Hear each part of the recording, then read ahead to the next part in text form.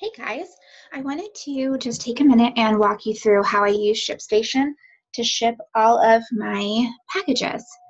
I just discovered ShipStation only a couple weeks ago. I started using it in the beginning of December 2017 and is now only the 9th of January 2018, but I love it. It's everything that I was looking for that I didn't know existed. So what's really important to me right now is that it integrates with PayPal because that is how I invoice all of my customers. So to have something that integrates with PayPal and pulls that customer information is so crucial to me, and it's a deal breaker when I'm looking for a shipping service. I used to use stamps.com and it did that as well, but it just didn't have some of the bells and whistles that I was hoping I could find, but just never had. So there's my plug for ShipStation. What you're going to do when you first sign up, and you can get a 30-day trial, which I highly recommend, is you're going to set up a stamps.com account. Now, I already had a stamps.com account, so it utilized my login information for that. But if you don't, you go ahead and just simply sign in. Now, you don't pay separately for stamps.com. You're only going to just pay for ShipStation. Then you're going to tell it what your selling channel is. For this purpose, we'll just talk about PayPal because that's what I use and understand. You're going to just click to set up, and it's going to walk you through the steps to set up and to link it with PayPal. Once you've done that, it's going to have all the information it needs to pull all of your order history into your account, and I'm going to show you what that looks like in just a few minutes. And I think you guys are going to be so excited. Over here, you're going to go to Setup or the Settings. And before you start trying to print labels and get all fancy, work your way through these first. Start with the customer communication. The email templates, these are templates that they send to your customers. This is a shipping template. So this is the email that my customers receive when their shipment is sent. Then you can choose to have a delivery notification, which I think is awesome. So I send that to my customers. This is a notification that they get when it's delivered. So this is really helpful in case there's any issue with the delivery. If they get an email and it says, hey, yay, your package got delivered, and they don't have anything, they know to contact me right away, and we don't wait weeks to find out that there's an issue. So if you go in here, there is already a default, and you can see what their default is, and you can change all of this.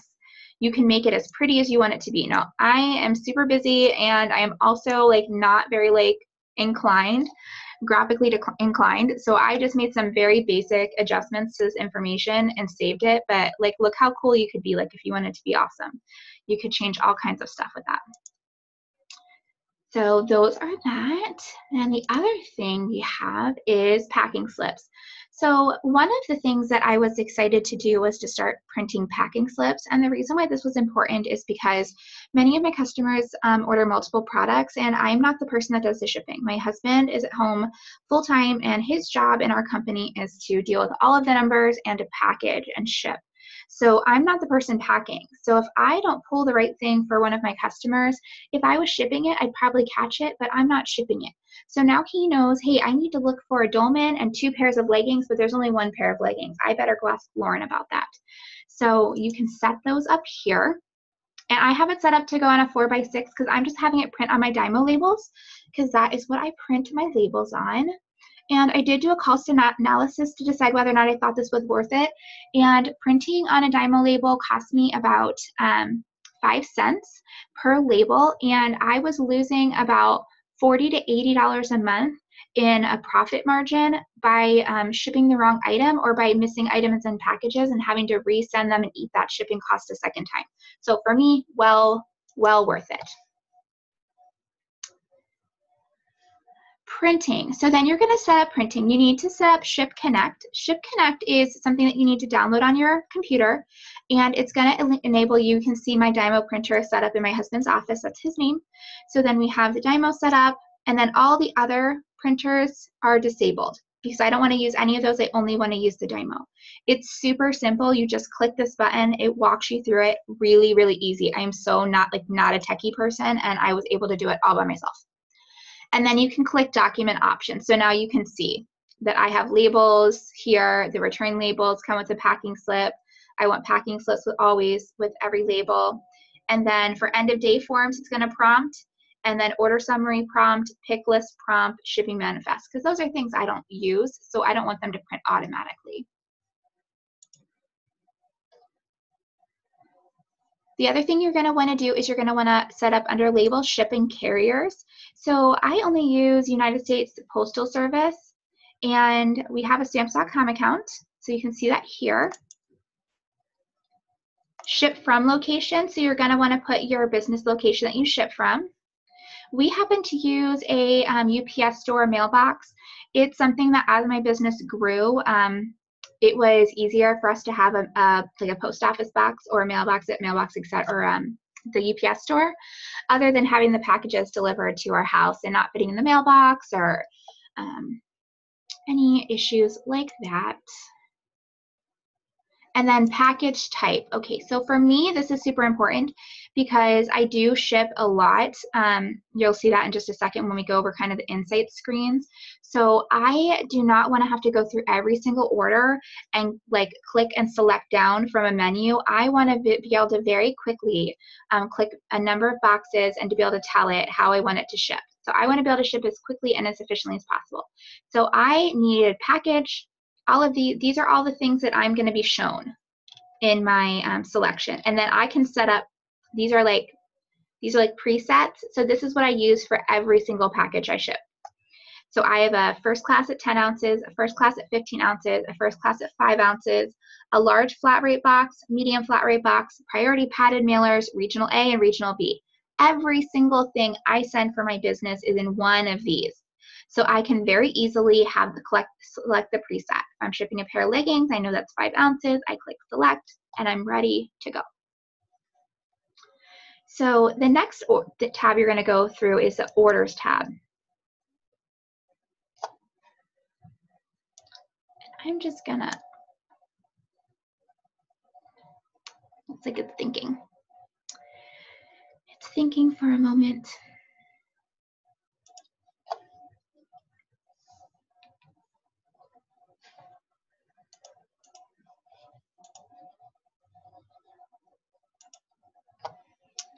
Come on.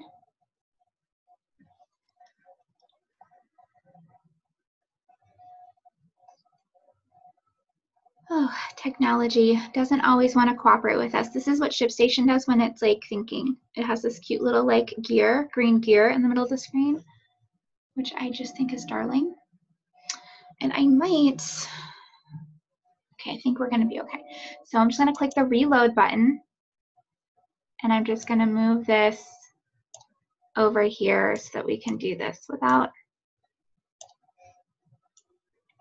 seeing names. Okay, so this is going to be my order screen that are waiting for shipment. If I click up here on this little arrow button, I can update my stores simply by clicking the arrow. So if I have any other orders besides these 4 that were already loaded,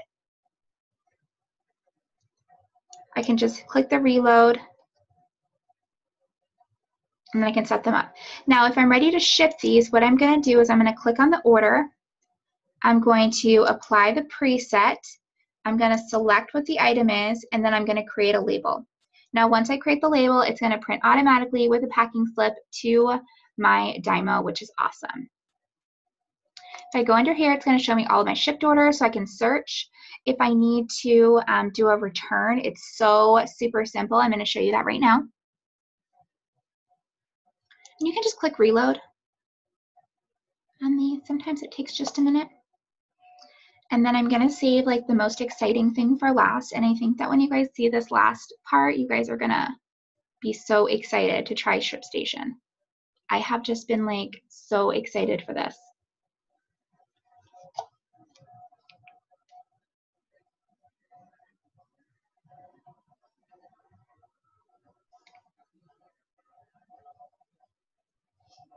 Okay, so we're all loaded. So let's say that this person right here, let's just say that they wanted to do, I needed to do a return for them. You know what, let me see if I can find,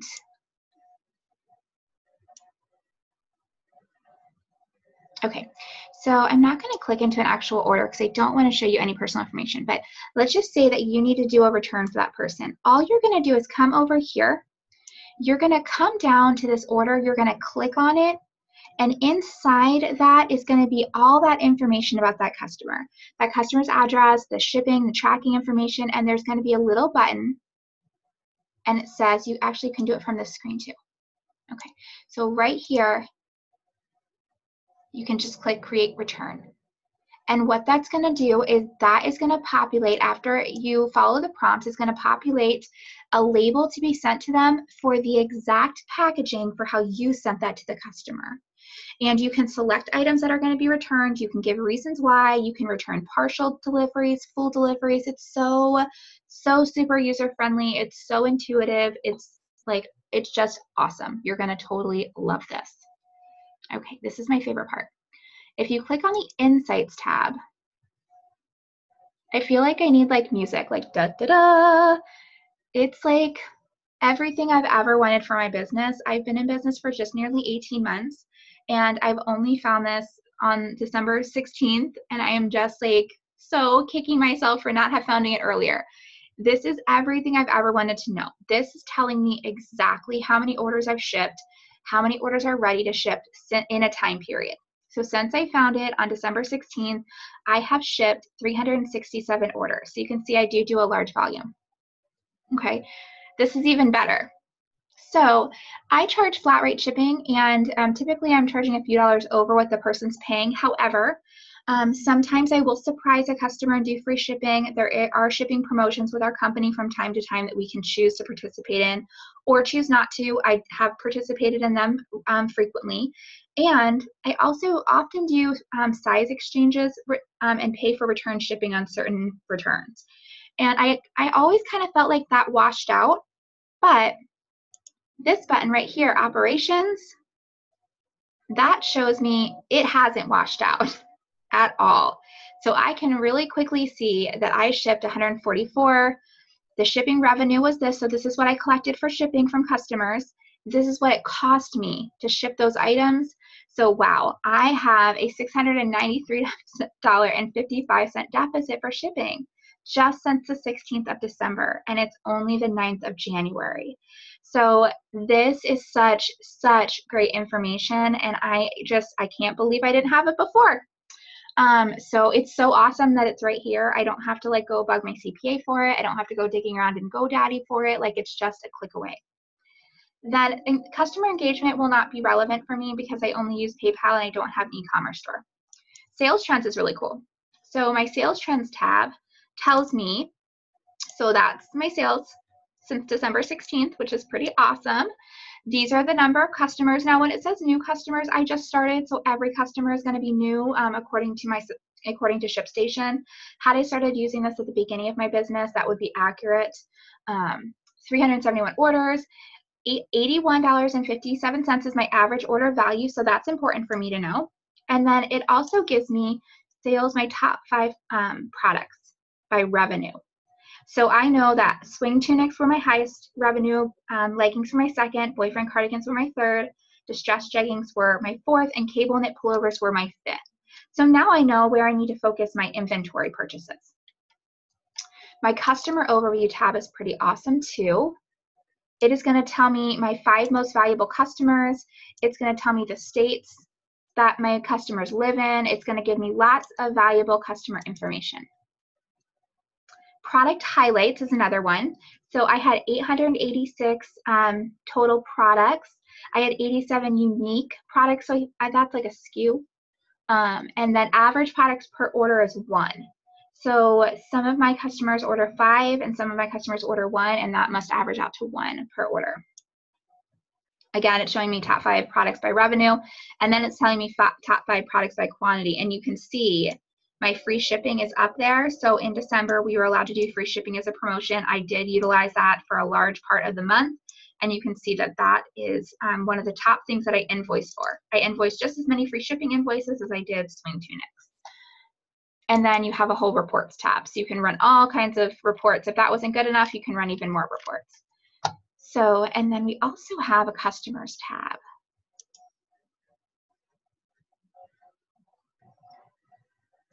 And that is just going to show you really detailed information about all of your customers and really great ways for you to kind of see who your valuable customers are, who your VIPs are, who your maybe lost customers are that you can reach out to.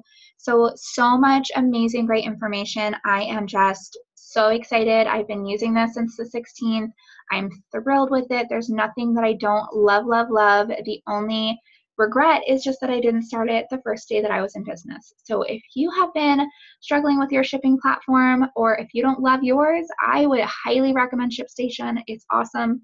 They have really great customer service too. I have not had to use their customer service to help me set it up. It was really easy to use and user-friendly for me. But they did reach out to me a couple times and offer to help, which I so appreciate because I'm a super busy business owner.